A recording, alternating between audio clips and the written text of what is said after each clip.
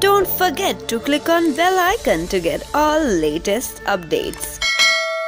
Hindi cinema के सबसे लोकप्रिय और प्रसिद्ध अभिनेताओं में अजय देवगन का नाम भी शामिल है। उन्होंने हिंदी सिनेमा के कई अभिनेता और अभिनेत्रियों के साथ सुपरहिट फिल्में करके पूरी दुनिया के लोगों के दिलों पर राज किया है। आज हम इन्हीं लोकप्रिय अभिनेता के बारे में जानेंगे। अजय देवगन का जन्म दिल्ली के पंजाबी परिवार में 2 अप्रैल 1969 को हुआ था और असल में उनका नाम विशाल वीरू देवगन है। उनके परिवार का पहले से ही हिंदी फिल्म इंडस्ट्री मुंबई से अच्छा संबंध था। अजय देवगन के पिताजी वीरू देवगन एक स्टंट कोरियोग्राफर और एक्शन फिल्म डायरेक्टर थे। अनफॉर्चुनेटली हाल ही में उनका देहांत हो गया है और उनकी माँ वीणा एक फिल्म प्रोड्यूसर है। अजय ने मिठीबाई कॉलेज और जुहू के सिल्वर बीच हाई स्कूल से शिक्षा प्राप्त की है। 1995 में अजय और उनकी पत्नी काजोल फिल्म गुंडा राज के बाद आपसी रिश्ते में दिखाई दिए। उस समय मीडिया उन्हें एन अनलाइकली पैर कहता था क्योंकि उन दोनों के रंग में काफी फर्क था। 24 फरवरी 1999 में वो दोनों पारंपरिक महाराष्ट्रियन रीति रिवाजों से अजय के ही घर में विवाह के बंधन में बंधे। उनके 2 बच्चे भी है।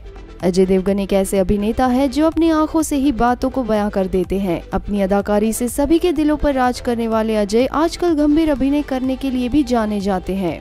अजय देवगन एक भारतीय फिल्म अभिनेता, डायरेक्टर और प्रोड्यूसर है और अब तक वो 100 से भी ज्यादा फिल्में कर चुके हैं। उन्होंने बहुत से अवार्ड जीते हैं जिनमें 2 राष्ट्रीय फिल्म अवार्ड और 4 फिल्म फेयर अवार्ड भी शामिल है। 2016 में उन्हें भारत सरकार ने भारत के 4थे सर्वोच्च अवार्ड पद्मश्री से भी सम्मानित किया है।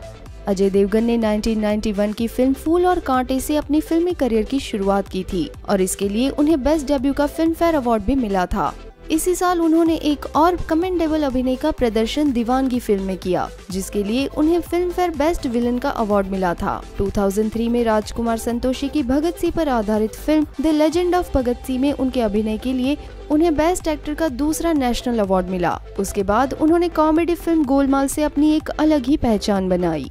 उन्होंने अब तक अपने फिल्मी करियर में कई सफल फिल्में दी हैं, जिनमें मुख्य रूप से रेनकोट, गंगाजल, युवा, अपहरण, Omkara, Golmaal returns, all the best, once upon a time in Mumbai, Golmaal 3, राजनीति, सिंघम, बोल बच्चन और दृश्यम जैसी फिल्में शामिल है।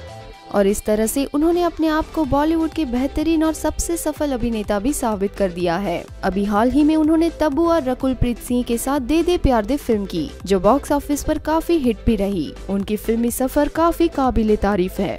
Bureau report, Indian film history. For more interesting and updated Bollywood news, please subscribe Indian film history YouTube channel.